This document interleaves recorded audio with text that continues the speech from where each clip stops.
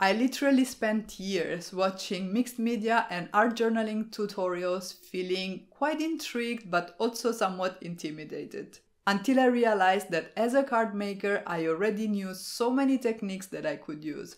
And so do you. As an example, I'm going to show you how I created this art journal page, and that after all, this is not that different from creating a card. The steps are the same: base, background, focal point, sentiment or quote, and finishing touches. I started from a 5 by 7 inches panel that I die cut with a die by waffle flower. I like to use this die because it already adds holes and I can then use this page on my disc-bound art journal, but you could also trim your panel and use a punch to create the holes instead. And yes, the size is a little bit larger than the A2 size we are used to, but I think it's still quite a manageable space for someone used to making cards.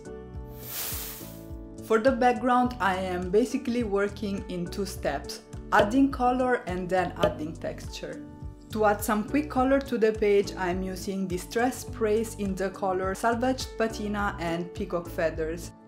To make the pigment smooth, I spritz the background with some water, and then for a little bit of a pearlescent effect, I added some Nuvo shimmer powders. Nothing too different from a quick watercolor background for a card. When it comes to texture, I like to add visual texture using techniques like stamping, for example, and I also like to add some tactile texture, I would say, using some heavier media like texture pastes. For this page, I created a custom stamp using the Simon Hurley stamping foam and my chamois holder. I inked the foam up with some distress ink in salvaged patina, and then I stamped it on my background. I used a paintbrush to remove any harsh lines that had formed on the edges of the foam, and then I added some splatters, cause everything's better with splatters. I really love the look they create and I use them on my cards all the time. I waited for the droplets to dry and then I sealed the page with matte gel medium. And really, this is the only step so far that I wouldn't normally use on a card. But somehow I find this process so much more freeing than card making.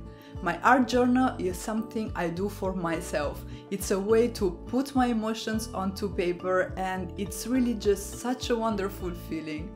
You should really give it a go if you haven't already.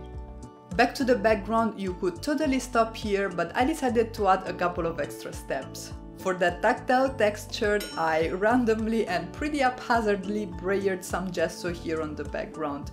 This is not something that I would normally do on a card, but really it doesn't take any skill, I'm doing it totally randomly. Another technique that I really love to use on my cards and that works great for mixed media too is stenciling.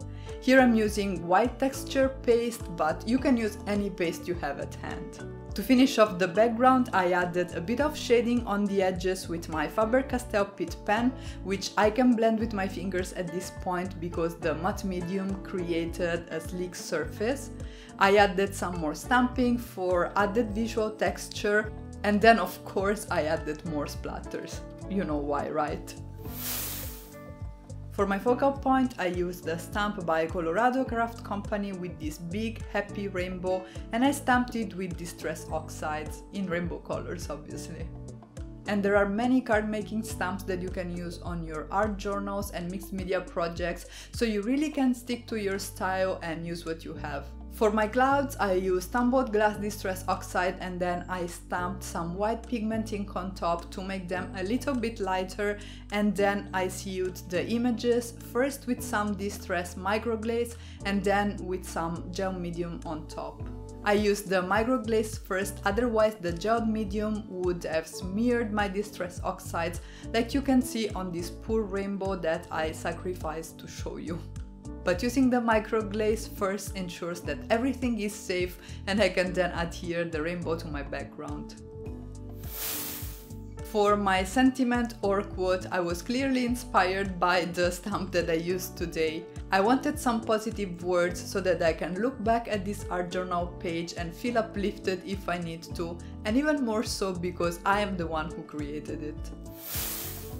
I really love adding finishing touches to my cards to take them up a notch, and I like to do the same with my art journal pages. I included these stamped hearts here in the same way in which I would include sequins, to fill up the space and balance the design.